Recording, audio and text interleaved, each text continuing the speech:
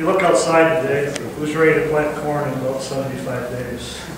Who's thinking about planting corn in 75 days? Mark asked me to do this talk about a month ago, and he's asked me to share everything that precision planning is up to and kind of go through some different planter maintenance stuff. So I pulled up that PowerPoint we got from Precision. It was 275 slides long. So it might be here a while. But luckily I was able to trim it down and we're going to kind of give you a mile overhead overview of what precision planning is up to. We got 6 new products we released in the last 2 years. We're going to briefly hit on those. And my main objective is just to kind of get you guys' minds going about getting that planner out, starting to work on it, and go through a few things to get it functioning well. Bob did a good job earlier talking about the factory that you're planting in the ground. Every seed is a factory. You're asking that seed to produce itself 200, 300, 400, 500 times over again.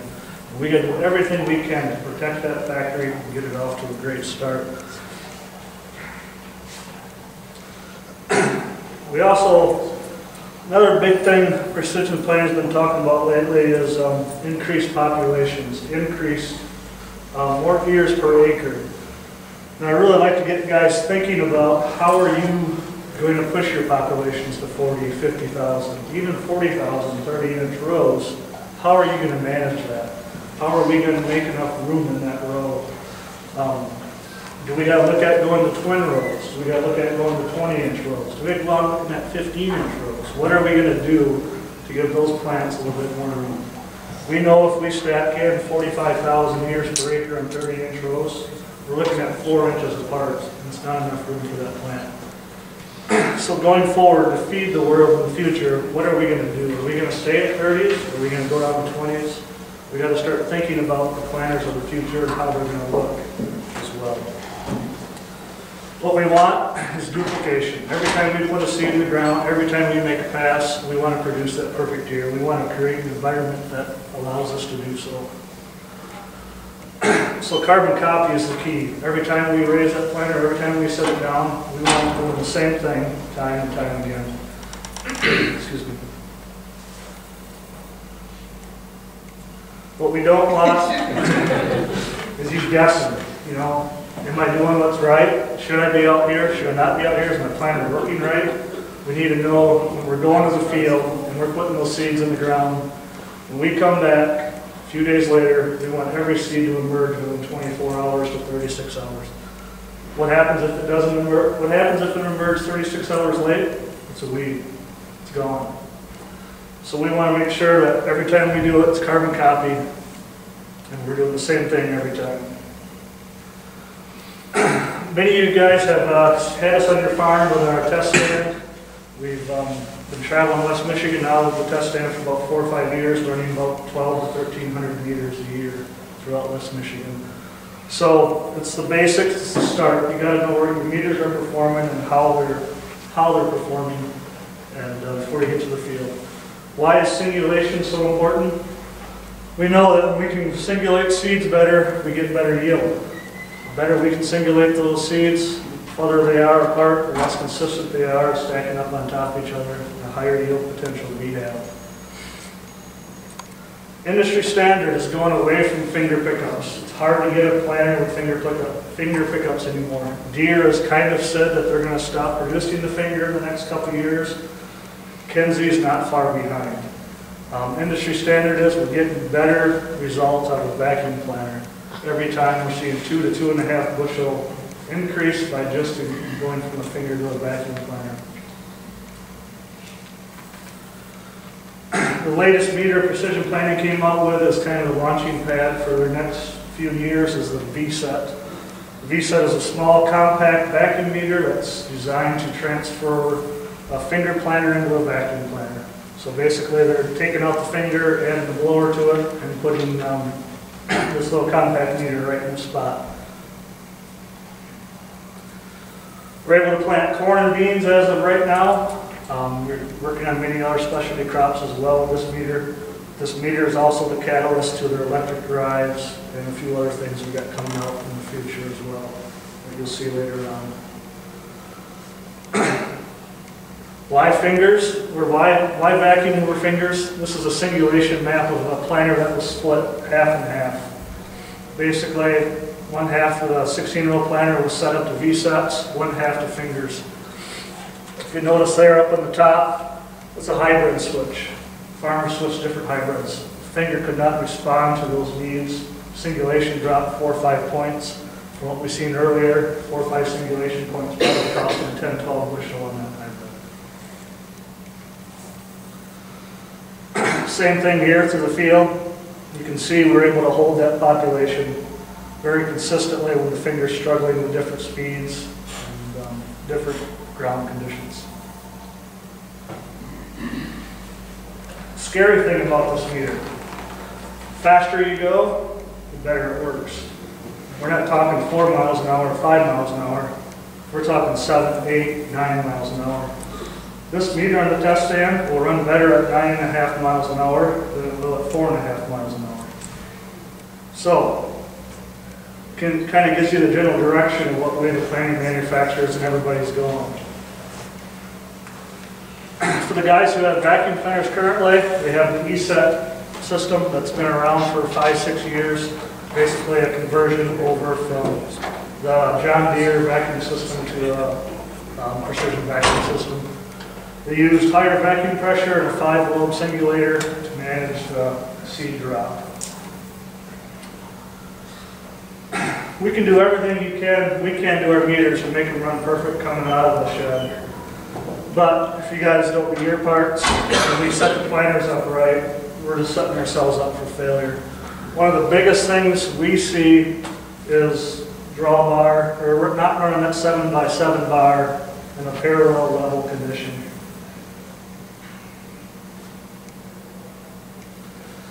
When you set the planter down on the ground, we want that planter frame along with the parallel arms and the seed boxes to be completely level as close as we can. Typically you're going to be about 20 to 22 inches off the ground level. Maintaining that levelness is a key to success for our fertilizer, our no-till coulters, and everything else in line to help maintain proper seeding depth. You want that in the ground or on top of the ground like that? Typically, I'd like to see it in the ground. You set up in a gravel driveway there, I'd rather see you pull it out in the field, drop it in, and level that pitch up that way. Typically, what most guys got to do is take their drawbar, pull it out, flip it around, so that it then goes up. Or if you got 3-point now, most planters, a lot of planters now are on a 3-point hitch, and it's just a matter of getting it set with the draft tube.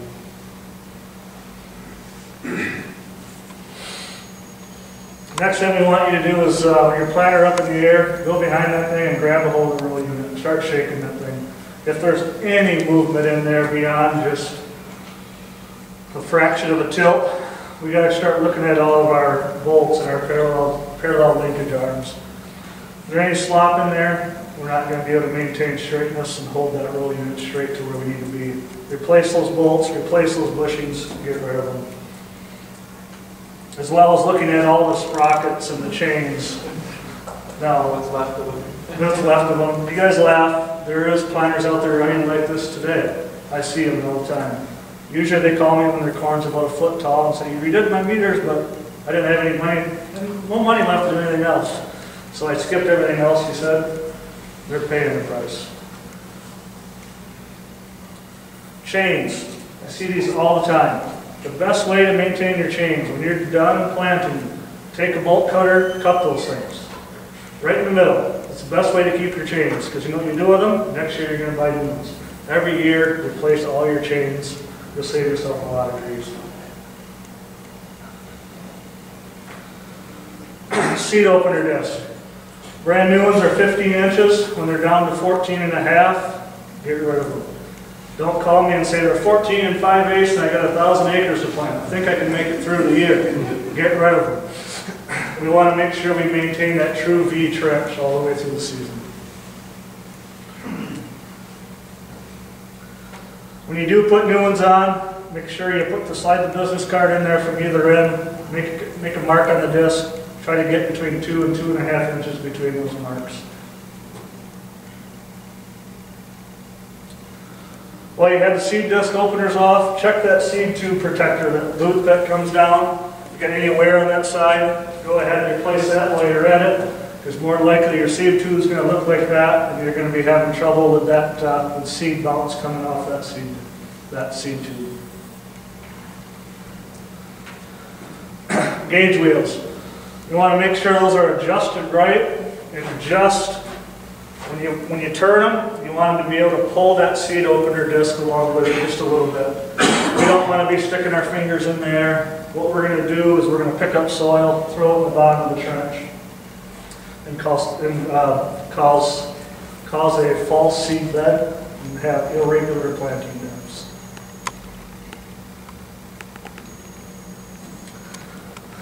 I carry a high opinion on no-till coulters, and it's this, and it's my opinion, take it for what it's worth. But you remember the discount tire commercial where the old lady used to roll it out, throw it to the front window of the store, and they said, if you're ever completely unsatisfied with any product, feel free to take it back. I feel anybody should be able to do that with no-till coulters to their local dealer, whoever they bought their planter from. They're very dangerous. They serve a purpose very well, but they can be very dangerous and detrimental to your planting operation. Typically, guys are not running them far enough above their seed trench. And what we're doing is creating a false bottom. So we're actually planting seeds deeper than we want to. Manufacturers say they should be a 1/4 inch above the true V openers.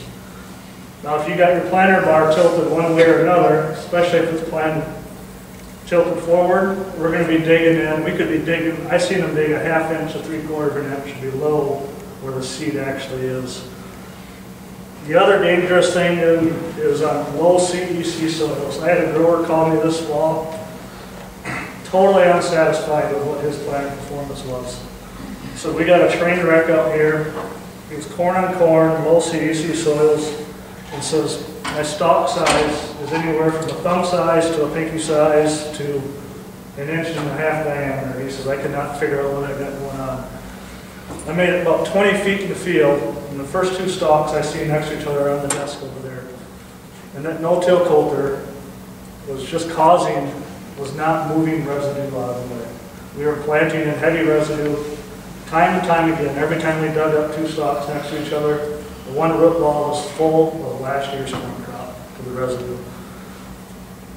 Work with a lot of peer no-tillers down in the Marcellus area, guys who have been no-tilling 25, 30 years, consistent no-till. One of the biggest questions I like to ask is, what's the biggest mistake you ever made with your corn planter? Because guys, 5, 6 years later, they'll start telling you about it. They won't tell you about it the next year. But he says, I've been a no-tiller for 20 years now. 5 years ago, I seen the light and I took my no-till coulters off. Left them on half my planter for a year to make sure I was on the right track. But when we took them off, 6 bushel increase. He said he was seeing so much hairpinning in the stalks, he decided to take them off. It's, like I said, there's good and the bad. If you pair them up with a nice row cleaner in the front, I got no problem running them because they let the row cleaner do the work. But just be very careful with those and the adjustments.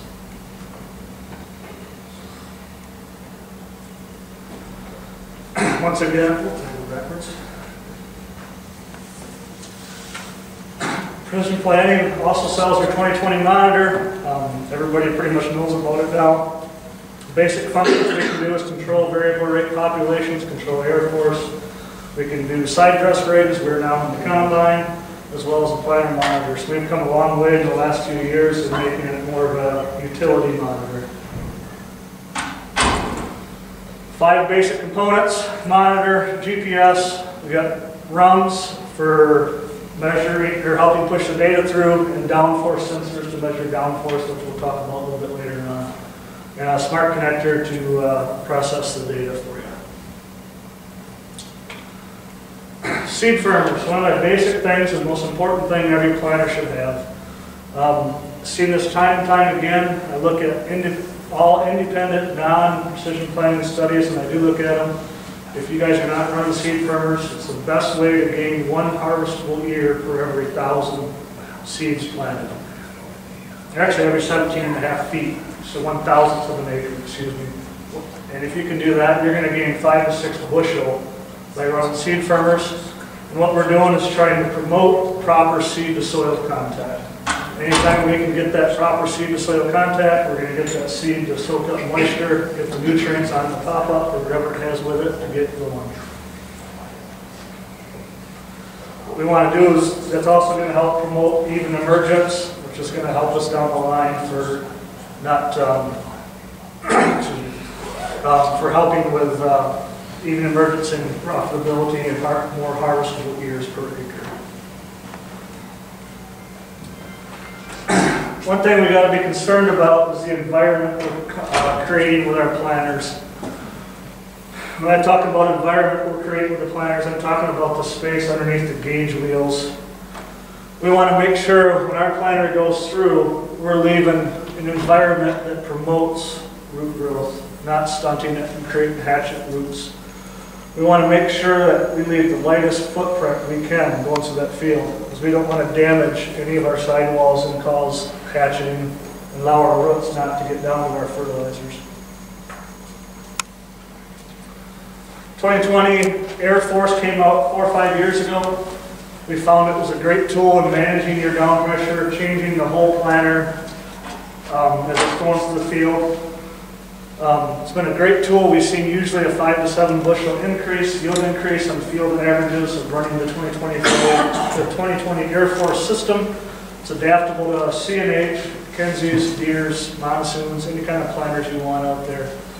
One thing we learned though with having the Air Force system is it does a good job of changing the whole planter. It does not adjust well for frame weight. When I start talking about frame weight, we start looking at a nice evenly distributed planter like this, where it's consistent all the way across the bar where that weight is spread.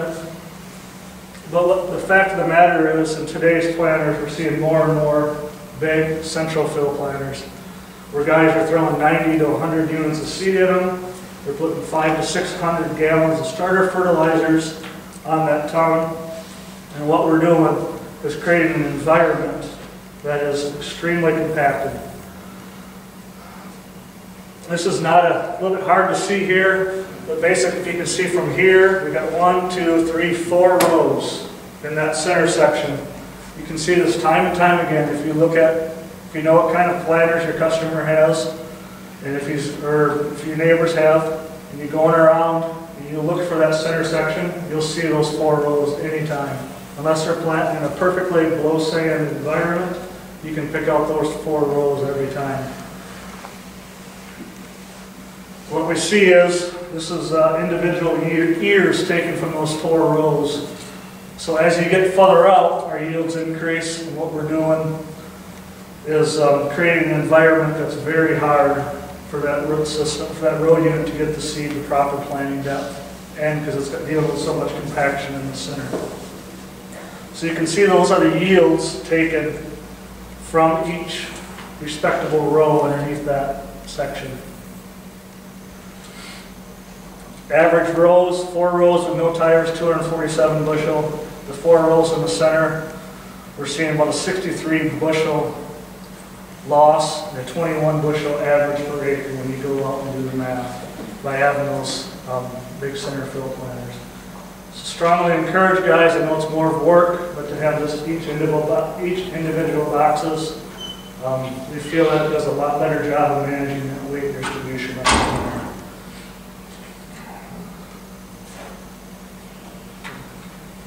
New product that Precision Planting came out with this year is help to design to combat that problem. It's called Delta Force. Basically what it is we went from planter-wide control with Air Force to, picture's not showing up.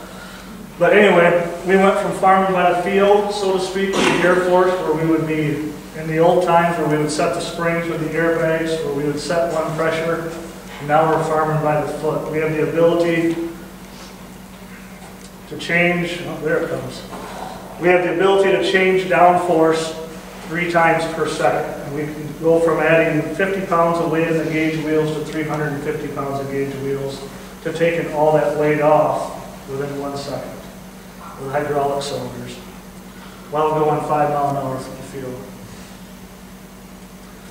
Faster and more precise adjustments, and it's row by row. It's no longer a planter-wide average. Each individual row is working on its own. You're basically at that point running a 16-row individual planter, 16, whatever many rows you have. Each row is thinking for itself and acting differently. Why is that important? On the far side, what you see is a couple maps. And each map represents, it's hard to see, but each row represents a row on that planter. Wherever we see red, with red lines, we're looking at over 250 pounds of excess weight in the gauge wheels. Wherever we're seeing blue, means that row unit came up out of the ground and the gauge wheels were no longer touching the ground. With delta force, we're able to control that individually. You can see on the far right there, we're able to minimize that and carry the correct amount of margin leftover weight in the gauge wheels to help prevent sidewall compaction or shallow planting. They did some testing out down in Illinois on the system. What they did is they took a nice field and they had a sprayer operator come in and make 2 passes on an angle. Just drove through there to see what would happen. We went through with the planter, and if you look right through here, those blue spots match up perfectly. So when you're going through that field, our system was able to find those spray tracks and realize with taking 200 readings per second that as we went through those 12-inch wide sprayer tracks, our row unit came off the ground and we were shallow planting in that area.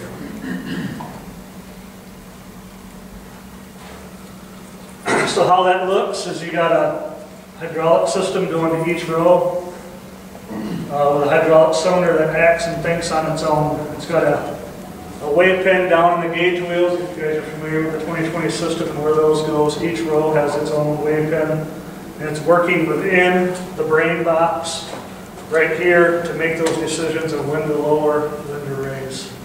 And like I said, it's reading 200 readings per second. It has the ability to change 3 times per second.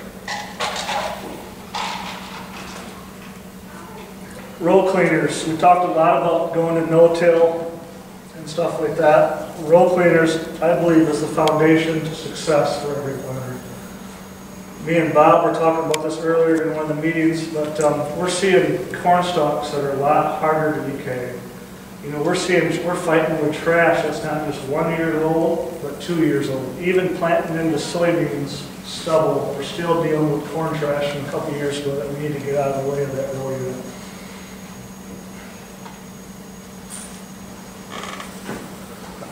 We're asking our row cleaners to do a lot of things.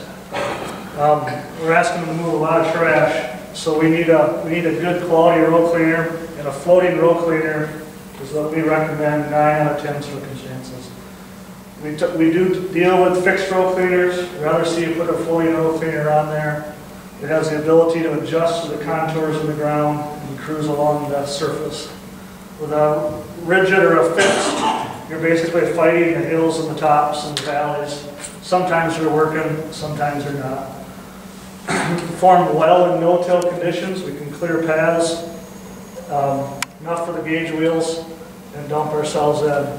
We have the ability of a row cleaner to clean a clean path, move all the trash out from a no-till in a wheat stubble, rye burn downs. We've seen it where they're doing cereal rye. In the end, we're creating a nice environment. This is some of the hair pinning. This is a picture of a hair pinning that I was talking about earlier with the no-till coulter, just running, leaving it in the furrow, not moving that trash up in the way. We want to lift and pull that trash out. Another one that's happening there, you can see that seed, the stalk is sucking up the nutrients and the moisture, not allowing that corn plant to get a good, healthy start.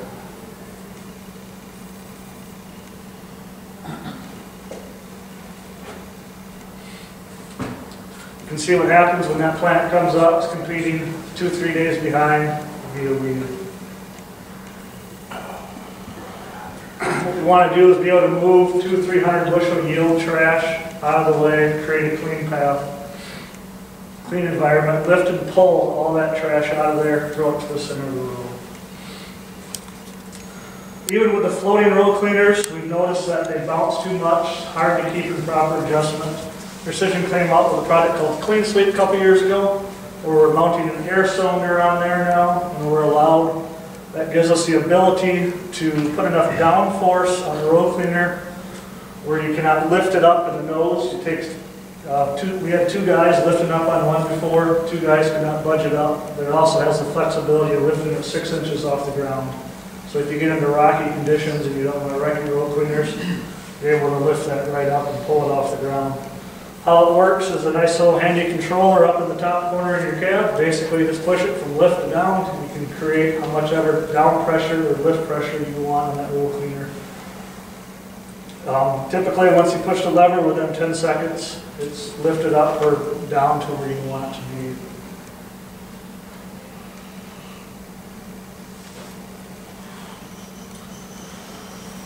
On average, this is a BETS study. Floating row cleaners with Clean Sweep, they did, was seeing about a 10 bushel per acre better. They'll be able to manage that row cleaner even better yet. Get this question many times a year. What do we do with closing wheels? The biggest thing is make sure they're aligned. There's a million different choices out there, but the first thing and most important thing I tell the guy to do is to make sure it's aligned well. Drop it in on a piece of concrete, pull ahead 10 feet, check those scrapes, make sure our seat opener disc are running in the center there. Precision did a study on pretty much any kind of row cleaning, or closing wheel system out in the market today, because they got the question a million times, we got the question a million times as dealers. They tested aggressive spike closing wheels. Aggressive would be a spike closing wheel with a rubber, you name it. And they said, okay, they put it all the way out there in a perfectly ideal drive bed, and they see what effect the closing wheel system had on your final ear count, basically. And as you can see, pick your poison. It's not much difference between any of them. I would say if you're no-tilling and you want to get out there a couple of days earlier, you better think about a spike. Because the main thing I'm concerned about is we do not leave that seed trench like that.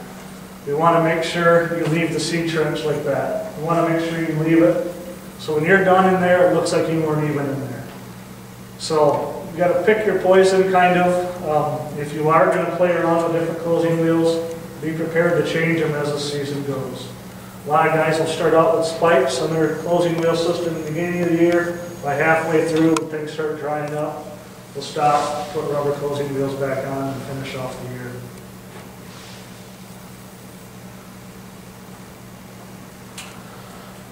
New product Precision came out with this year that ties in with the V-set is the V-drive. With the V-drive, we now have the ability to do variable rate and clutching in the same unit. We're using a 12-volt electric motor to run the V-set meter. If you guys noticed on those pictures earlier, it had a cog disc. This motor hooks right in there and drives that. We have the ability to change populations up to 20,000 seeds accurately within 12 inches. So going in and out of pivots, in and out of population zones, it can change from 24,000 to 44,000, maintain proper spacing, and have that commanded and done within 12 inches. It also has the ability, it's got accelerometers mounted on that planter bar when you're planting. So if you're planting around a curve like you see there, it has the ability, the first outside curve is when the accelerometer is turned off. And you can see there, we went from planting 34,000 on the inside to 26,500 on the outside. It has the ability to do turn compensation, so if you're planting on a curve, it'll automatically adjust each motor going to the field. On a 16-row planter, you'll be able to plant 4 different populations at once going across the field if you so desire.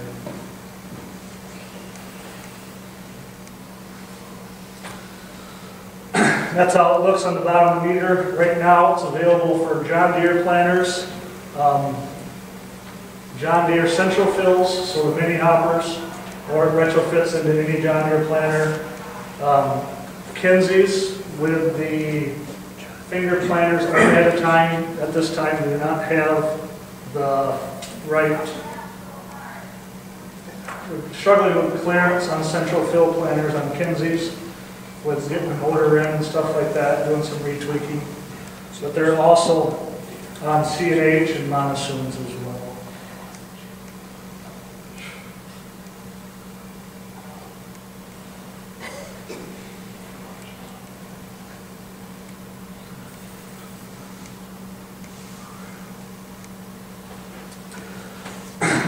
Some quick benefits: curve compensation, clutch and motor, one compact design.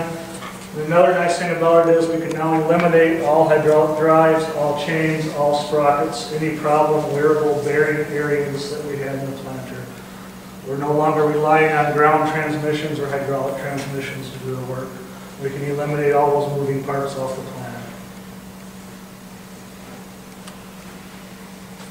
This map here shows the normal hydraulic planter against the electric planter for changing populations and the commanded populations. As you can see, the lines here through the zones are quite broken, and it takes that planter roughly 20 to 30 feet to make that population change. With the V drive, you can pick out those zones clear as a bell, lay them on top of your prescription boundaries, and the lines match up perfectly.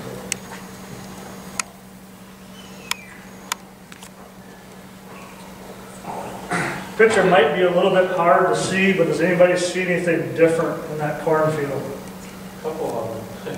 What's that? Couple checkerboards. Yep.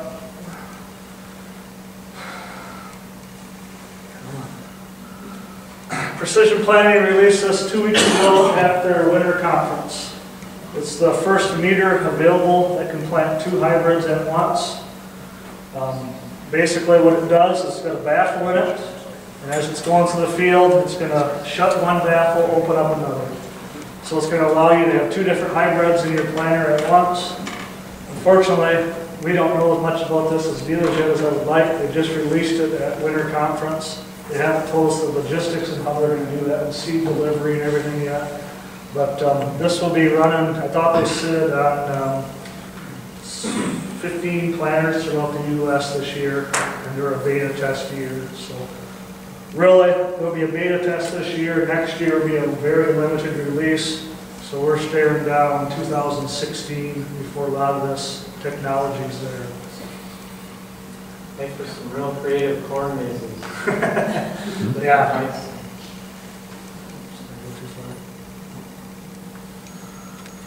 Another thing they released at winter conference last week, 2 weeks ago, was a product they called Speed Tube.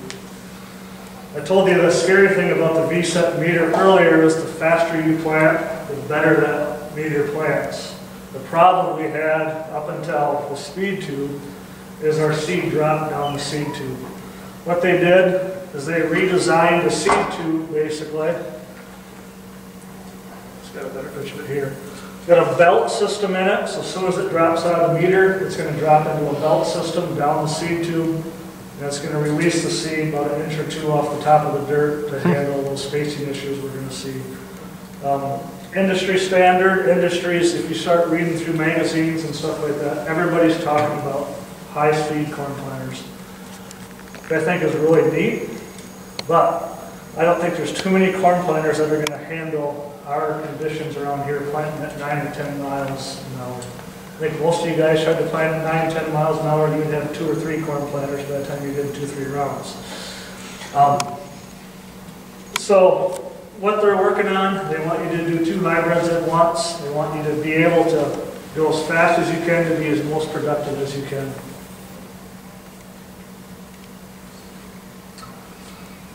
Another thing Precision came out with this year is off the corn planter, but they've made the 2020 more versatile, and they moved to combines this year for the first time. What they did is took the yield monitor basics from Ag Leader, John Deere, everybody else out there who has one, and tried to redesign it. What they found with the old system is under low flow conditions, so soybeans, 130 to 200 bushel corn, or 150 bushel corn, excuse me. What we had with the current system was, when it threw against their reed sensing paddle, when you had low flow conditions, it was like throwing marbles. So it was beating off there really hard. And basically what that was doing is making it over-report your low yields. And then when we were in high yield conditions, 200 plus bushel corn, it was like throwing mothballs at each other. Because it was under-reporting because a lot of that corn could not get to that sensor to get an accurate reading. So what Precision did is two things. The first thing they did was helped everybody else's meters become more accurate. We replaced the paddle in there. That's basically a bunch of tires cut up.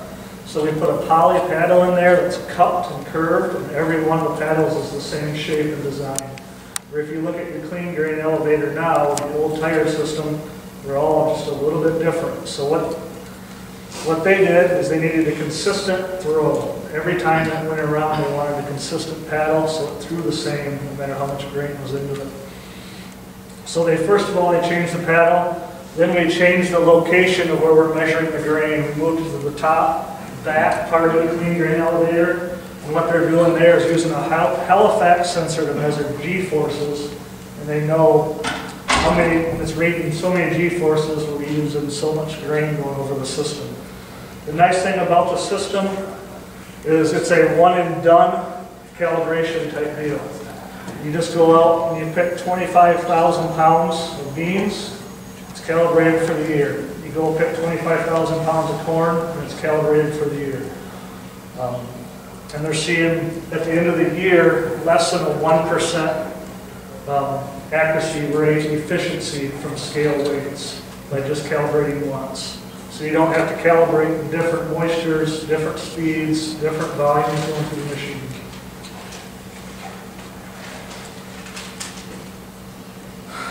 It obviously uses the 2020 iPad for that. One of the nice things about this system is we did some testing this year. Green Valley did it on their own. We have some growers out there with this system. And through the iPads and the cloud system, which good or bad is likewise, it's to be debated, but we were able to take the farmer's field hour after he got done harvesting. Within an hour, he had his yield maps to us. We were able to take those yield maps, overlay them with other historical yields, and his soil fertility records through GPS grid sampling. And an hour later, we had a variable rate potash recommendation back to him that he was able to spread on that field. He never hit, all he had to do was hit the sync button with our data guy, and an hour later, we had a variable rate potash map back to him and he spread on that field. So you no longer have to get that data off the monitor, transfer it onto your computer, down to the whoever's going to handle your data, move the data all around. So that was pretty neat too. That's all done through field view, through precision planning. Basically what they're doing now is taking iPads, hook them to your 2020s, you're making maps, live streaming as you go. Whatever you're seeing on your 2020 monitor as far as population, singulation, spacing, hybrid tracking, 7 seconds after you went over that spot, it's creating the map that's with you all the time on your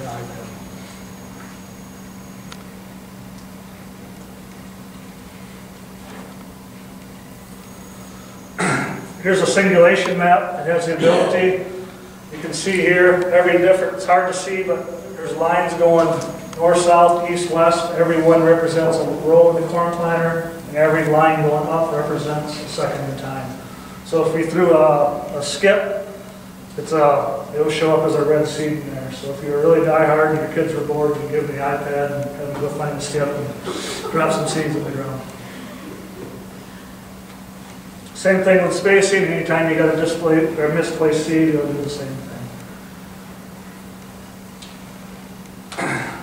That's our 100-mile-an-hour, 2-mile overview of what precision planning is up to. We got a lot of stuff down the pipe work. Hope I got you guys thinking about corn planting, even though it's a bad day. The technology is evolving faster than what we can mostly keep up with. But they got some very exciting products. Best place to start is make sure your meters are running and proper tuned, and making sure your bushings, your drive chains, your sprockets, and all that stuff is available. V-drives and Delta Forces are sold out for the year.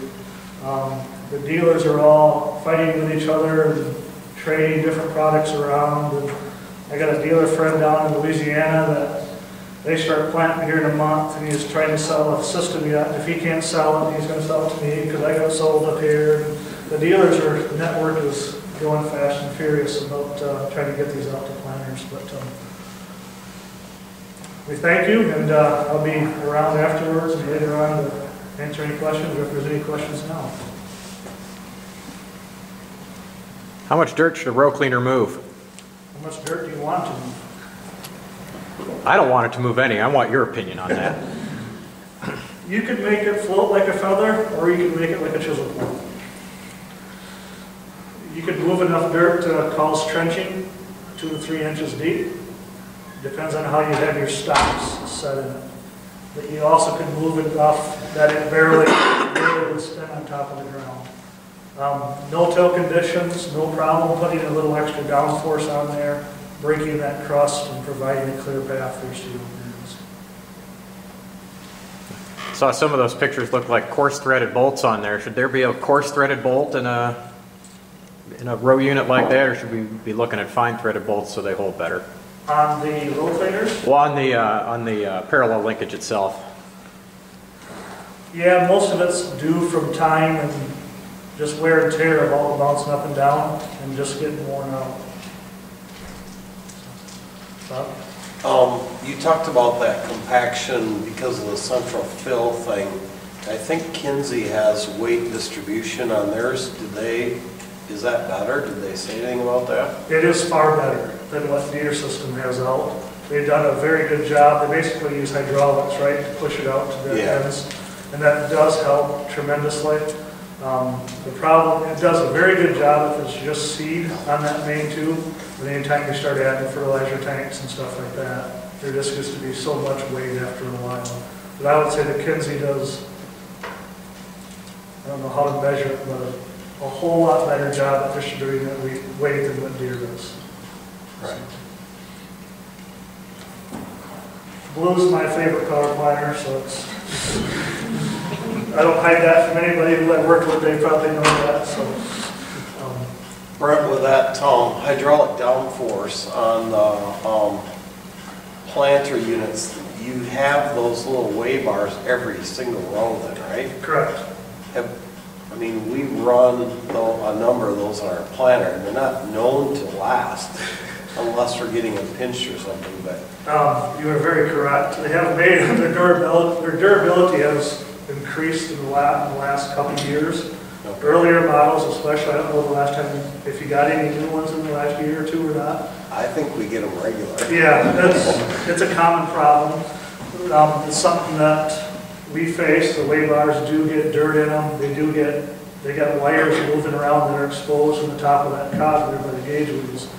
The system is designed, if a weigh pin goes out, it'll take the average, let's say row 4 goes out, it'll take the average of row 3 and row 5 and apply that to row 4. So you can run yet with a weigh pin. The weigh pin durability is an issue. Right. And we wish as dealers it would get better. So that's most of our service calls in the spring as far as problems.